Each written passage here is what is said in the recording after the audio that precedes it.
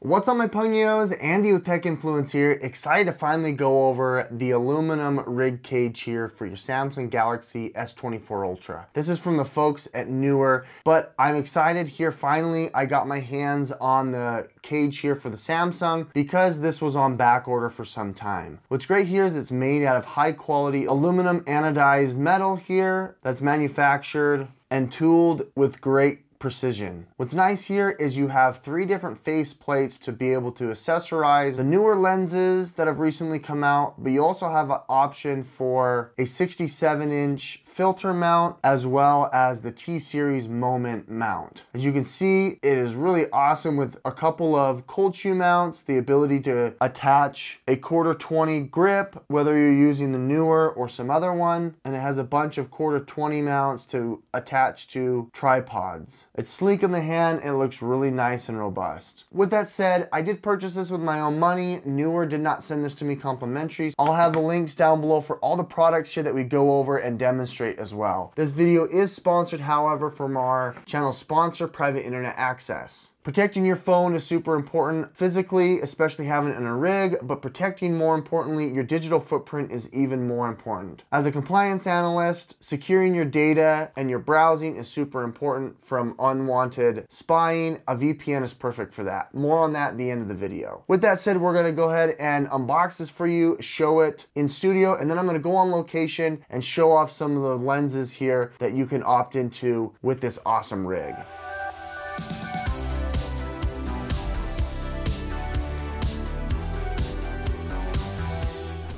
Neewer makes the unboxing experience very clean. I like how there isn't too much frivolity here. It's just the rig and that's what you're getting. The product certainly speaks for itself. I like how it's wrapped up here. You've got all 3 mounts as well as the rig itself, which we will demonstrate here. The case itself is really high quality brushed aluminum metal. As you can see, it is nice and chamfered and rounded. There isn't a sharp edge here, and I think they've done a great job tooling and manufacturing this. It's made out of multiple parts screwed in here with these screws. You can see the face plate that it's adhered here. There is the joint for the opening, which is a nice satisfying click. Around the edges, you've got for these nice silicone buttons and power button. You even have the grooves here for their new quick release, as well as those 1/4-20 mounts here for most accessories. You've got this nice cold shoe mount with this little depression button that's gonna provide you that press fit. The bottom side, you even have a lip here for the S Pen. You even have a little groove if you wanted to have a wrist strap or tassel.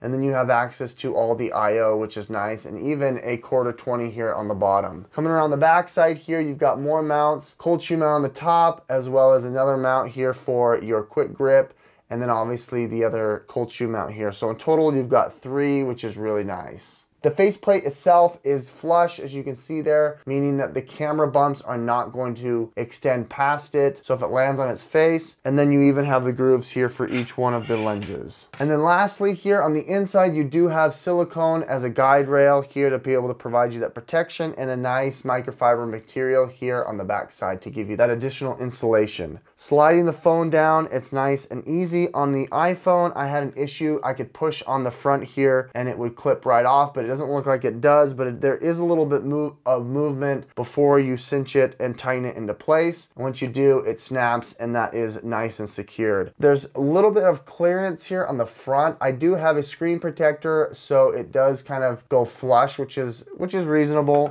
But my worry here is that it's going to scratch its face, but it doesn't look like it is.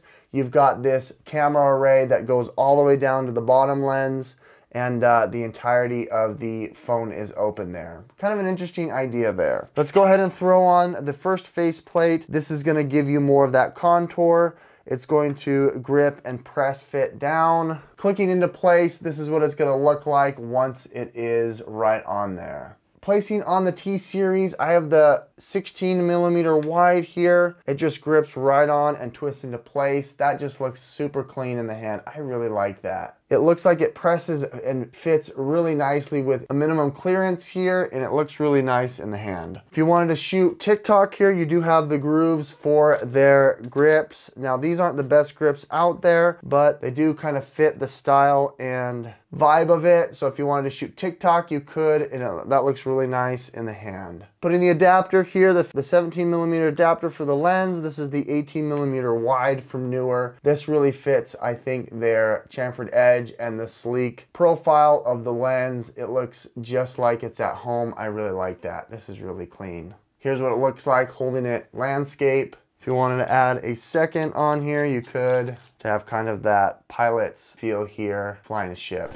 All right, we're here on location. I've got my first mount. We're gonna show you the Neewer mount and lens here. We're gonna be only using the wide angle lens here for Moment and also for Neewer. And then what I'm also gonna do is show you that really cool filter mount, the variable ND with the Fusion. We're only gonna be shooting on 4K 30 frames a second, not 8K or 4K 60, just because that gets the best video here from the lenses. Let's jump into this. Okay, we are recording through my mic now on the rig that you can see. We've got the Neewer 16mm lens on that 17mm mount with the Wireless Pro from Rode, and it looks great. I mean, just right out of the camera, there's no focus issues. You're not getting any burning or dodging. I am gonna have some limitations here when it comes to the amount of zooming I can do, because there's only one lens that has the threading for the mount, but I can punch in here up to 3x, and then you can pinch to zoom up to about 5 before it switches. And it still looks really good, wide angle. Obviously, if you had the tele, it would look a little bit differently, and then you can't really jump out to your 0.6x. You got the entirety of the back of my home that's in shot, and it just looks great. You're still able to keep that really nice Samsung color palette. It's able to get the lights and darks contrast right, and then the blue just looks really magnificent. The clouds are really majestic here. You don't have too much chromatic aberration, and it still looks really good. I like that. There's a little bit of bowing at the edges of the lens there, but that's typical of these wide angle lenses. Showing you the focus, I'm going to be tapping to the left. Subject's out of focus, the far end is in focus, then I can tap and it just kind of lasers in. That's my biggest thing with these lenses, is many times you can't keep that fidelity there, but this looks really good even in that profile. Showing you here underneath my stairs, we still have really good low light situation here. It doesn't blow out the edges back here, even though it's low light. It looks great. Another observation is Samsung is great with their optical image stabilization. So as I'm walking, you can see despite having this lens, it's still able to maintain a really nice stable picture as you're walking back and forth. I like that. Running with the rig, you are seeing a little bit more of the jumbling, but Samsung's really good at keeping that really nice and secure and stabilized. You have that natural bokeh and natural focal length. It just looks really cool. I like that. Switching over to the selfie mode, this is what it looks like with the Neewer lens still. I think they're doing a great job. You can vlog really well with this. Okay, we are on the T-Series 18mm here for Moment. As you can see, it looks really good. With the adapter mount, it's pretty straightforward to be able to switch over even with the phone in the rig. Showing you my backyard and my peach tree. We just pruned it here. Getting the T-Series on this rig looks really good on the Samsung. I'm really pleased with that. You can see we recently pruned this branch, and it looks really good here, still being able to maintain that depth of field despite the sun almost directly in the camera. The contrast is really nice despite it being dark. Similarly, it feels like there's a little bit more of a wide angle here with the T-Series. I really love how the Samsung's able to still maintain that really rich blue there in the sky while still maintaining a nice clean contrast. Looks like the sun has come out, so let's go ahead and shine into the sun. We're able to punch in a little bit. We have about 2x there. That's about as far as I can go before it's swapping to the other tele lens. Now coming back with that exposure high because of the sunlight and the light source coming back down, it's easy to be able to resume. There is a little bit of the bending here on the edges of the fence, but for the most part, I'm not seeing too much. Showing you the focus as well. We've got in the distance in focus. Now let's go ahead and tap on the subject there. Still, that laser focus is so great. I'm really impressed. It looks really good on the T-Series. It's really clean, being able to get even a punch in like that. A little bit different shot here of the plants that are coming up in the spring. Then moving into lower light situation, you don't have too much of that backdrop that's really light blown out. You're still able to keep that fidelity there, which is really nice. I like that. Arms reach, selfie shot here with the T-Series 18 mil. And then if you want to have the sun in the shot and then kind of have you go over it, you can see it's still able to keep good focus and adjust accordingly. Walking here, it's not too bobbly. I like that. And even if we shifted to kind of the first person shot, it's still very, very stabilized. I like that. Let's go ahead and run with it in selfie mode, showing you that it looks really good and it's easy to be able to shoot like this on this lens mount. I added the 32 ND filter with diffusion. This is what that looks like here. We got the sun coming out, so you'll be able to shoot, bring your f-stop down, and be able to get really buttery smooth footage. Now, the focusing is a little bit to be desired, as well as the stabilization, but you still have that good field of view. Coming up closer, there is a little bit of digital distortion here going on. Doesn't look as clean as the 4K. It's still a viable option here, being able to shoot. I really like that. The sun just peeked out. You can't really zoom. I've gone ahead and zoomed in. It's not the best looking zoom. You got a 5x zoom, but it's digital. It's fun though, being able to shoot in 8K. I will admit, it is unfortunate that you can't choose 24 frames a second at this point. At the time of the video, it's only 8K 30. So if you wanted to have more cinematic like that, you could. You don't really have that option, but having a VND up to 32, or you could place an extra 32 on top of this filter mount instead of the diffusion. It looks good though, but very heavy stabilization as I'm walking around, 8K.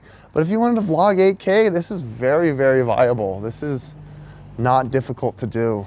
Privacy and security is integral to my daily life. I actually work as a compliance officer, so having a VPN is super important to my day-to-day activities. A virtual private network, or VPN, is a great way to hide your IP address and safeguard your internet connection through encrypted tunnel. This way it shields your digital life from the eyes of those who are looking to exploit your private information. Private internet access servers is located in 91 different locations, by giving you the option to change your IP address or to choose from all 50 states, allowing you to gain access to websites and services that are not available in those locations. One private internet access subscription covers an unlimited amount of devices. This includes Windows, Mac OS, Android, iOS, and even consoles. Use my link down below in the description, piavpn.com/techinfluence, to get yourself 83% off a 2-year subscription plus 4 months extra free. Private Internet Access is my go-to here, and I recommend that you check them out as well. Thanks Private Internet Access for sponsoring this video.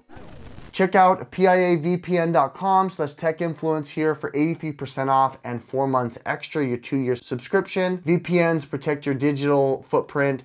Neewer protects your physical footprint. I really think this is a game changer for your Samsung. Having a rig like this is unlike anything other that I've seen. Samsung has really been this year let down by third parties for these rigs. This is the only one that I've really seen there on the market. I think it's really, really clean and nice. I really like the Neewer filters here, allowing you for an ND filter and diffusion, which is great. Or you can add any other cinema level 67mm filters. I really like the Neewer 18mm or the 60mm tele that you can opt into, or if you wanted to use a third party, something like the T-Sys, you have that option. With that said, guys, this is an awesome rig. This is gonna be my go-to moving forward, especially with the summer days coming up. All the products will be down below in the links in the description. Thanks so much. Hit that like button, subscribe if you wanna see more, guys. Thanks so much for watching. We'll catch you on the next one.